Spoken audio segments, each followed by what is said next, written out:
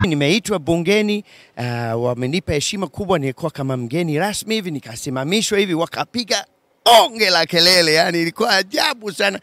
Baada ya hapo kuna mtoto mdogo tu kasimama, wakampigia kelele zaidi. Nikasema huyu ni nani sasa? Unaona, kumbe mtoto wa mbunge. Unaona, lazima wampe ahadi. Sema okay sawa. Nikamuuliza huyo, niko na mama moja wa Makete, unajua Mnyalukulo, ni Mkinga. Na Mnyalukulo sijui, yani tuna ndugu fulani kama binadamu hivi. No, binam.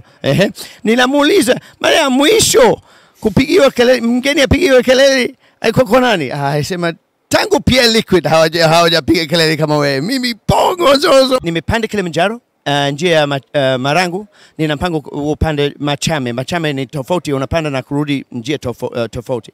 Mimi mwenyewe napenda kupanda milima, nimepanda milima kama 15 duniani. Kilimanjaro nimependa ni kama bora hivi. Kwanza ni siku 5, 6, mara nyingi napanda kwenye siku 1, siku 2. Na vile huduma hivi niliopata pale, yani maporters pale nilivyopanda Kilimanjaro, yani kidogo nilihangaika pale juu pale, lakini maporters walivyokuwa wameelimishwa, wamefundishwa vizuri, yani kama wameshika maisha yangu kwenye mikono yao, ikafanya niheshimu sana hawa watu wa Kilimanjaro. Nilishaenda Tarangire na Serengeti na Mikumi. Of course mimi nilikuwa naishi Iringa. Mikumi nilikuwa nimeenda mara 50 hivi. Nilikuwa naenda kupata lunch yangu nilivyokuwa nasafiri kwenda Iringa.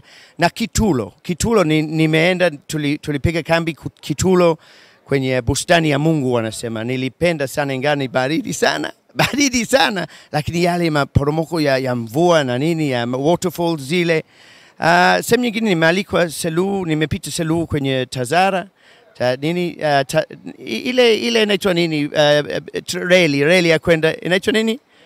Tazara, hiyo. Nimepita kwenye Tazara. Unajua zamani nilivyokuja hapa Tanzania nilikuwa sina hela kidogo kwa kuingia. Nishindwa kuingia, basi nilikuwa napita hizi kama Mikumi, unaingia bure tu, unapita bure tu. Basi hii hapa nimependa sana Tanzania, yani ina vivuto nisaidie. Vivutio vingi na vizuri sana. Alafu mara nyingi sana nikiwa Uingereza napenda kuhoji watu. Eti Tanzania ni wapi? Na Tanzania na nini? Na itakuwa kazi yangu kuelimisha watu wote kiasi kwamba wataweza kunijibu vizuri. Basi mimi Bongo Zozo fujo sio miza. Tunashukuru sana kwa kweli, kwa niaba ya serikali, kwa niaba ya Watanzania wote, tunashukuru kwa kazi nzuri ambayo umekuwa ukiifanya kuitangaza nchi yetu. Wabunge walifurahi sana kwa kazi ulioifanya kule Misri wakati wa Afcon. Walifurahi sana. Anasema Bongo Zozo alikuwa anafunga mtaa na bendera ya Tanzania. Alikuwa anashangilia kwa nguvu zaidi kuliko hata sisi wabunge. Kwa hivyo mimi baada ya kupokea maoni haya mbalimbali nikaona ni vema rasmi kama serikali nitambue mchango wako na nikuteue kuwa balozi. Nafikiri katibu wangu atakuwa kutambulisha kule kwenye bodi yetu ya utalii ya Tanzania, ili kule tutafanya mkutano maalum na waandishi wa habari.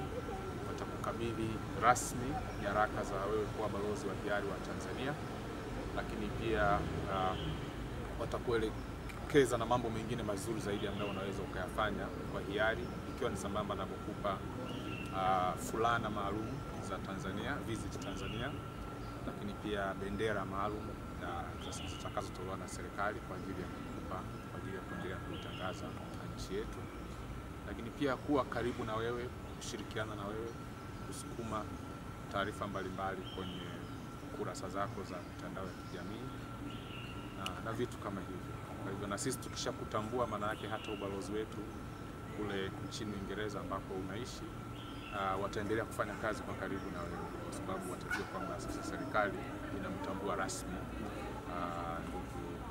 Bongo Zozo. Hayo.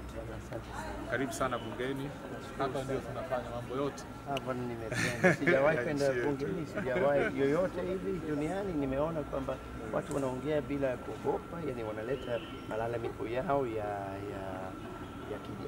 kijiji kabisa wameleta na kweli wanapata na majibu. Na nilipenda swali moja la Taskambo, akaongelea swala la Mheshimiwa Taskambo, aliongelea swala la Sasa hiyo swali sio iko karibu sana mimi na kwa mstari. Hapo atajibu mimi nilikuwa sielewi jibu, nilikuwa nikasikiliza jibu kuhusu katiba, alisoma ibara ya kwenye katiba. Basi nimeridhika sana, nimeona kwamba ni kama mwambo wa demokrasia. Nimeona kwamba inaonyesha vizuri sana Tanzania nafurahia hii nchi yangu. Mimi ni mwenyekiti wa kamati ya uwekezaji. Serikali yetu inapokea fedha nyingi sana kutokana na utalii, ambao wizara hii ya maliasili na utalii ina contribute kwenye basket. Wewe ni mdau muhimu sana ambao unachangia sana kusababisha wizara hii kusanye fedha nyingi